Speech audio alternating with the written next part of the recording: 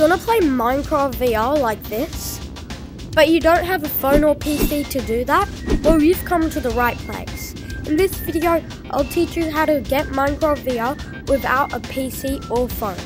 Just a quick disclaimer though, you do need to own Minecraft Java Edition to do this. Anyways, on to the video. First you want to go to the browser and go to the first link in the description. Then you want to scroll down and download the APK.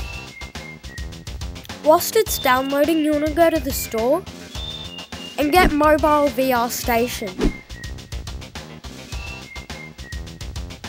Then you just want to click download. Once the APK is downloaded, you want to click start. And then in these list of things, you want to click Android Fixes Configuration Wizard.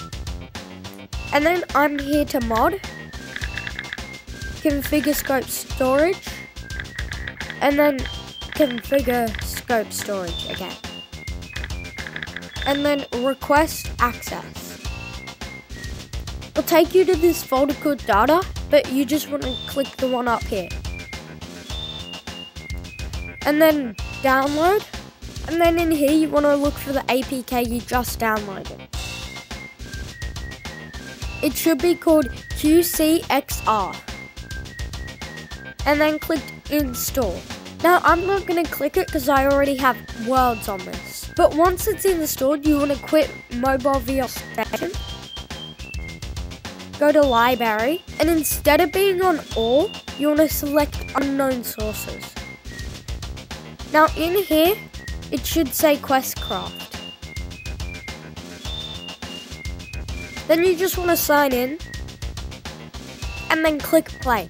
It might take up to 10 minutes to install, except just if you click play while it's installing, it might quit the game. So just don't click play while it's installing. It might take a minute to load the game, but that's fine.